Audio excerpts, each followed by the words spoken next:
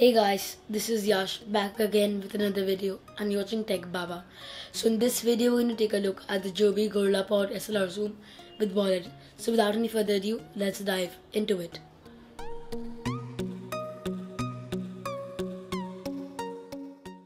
So first, the build. The build is on point as you would have expected from a Joby product. It is built of plastic and has rubber inserts. The legs of the Gorillapod are made up of several ball heads which can be removable for I don't know which weird purpose. The actual ball head is removable and can act as a standard ball head for any tripod, light, etc. The device is heavier than you think, weighing 696 grams, and the ball head feels heavier than the actual tripod. This version can hold up to 3 kg, which is good enough for a beginner DSLR or a mirrorless camera. You can use a phone with it using an adapter like this one. I will link it down below.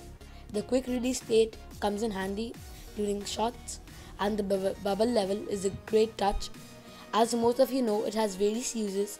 I often use it as a stabilizer for my videos.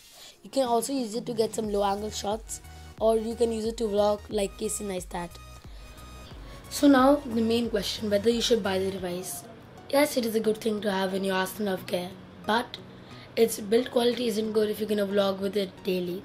You can take a look at the metal one which Casey Neistat uses, but it's quite expensive. If you cannot increase your budget, you can also take a look at the Manfrotto Pixie and Pixie Evo. If you liked the video, leave a like. If you didn't, drop me a comment down why you didn't. Till then, bye bye.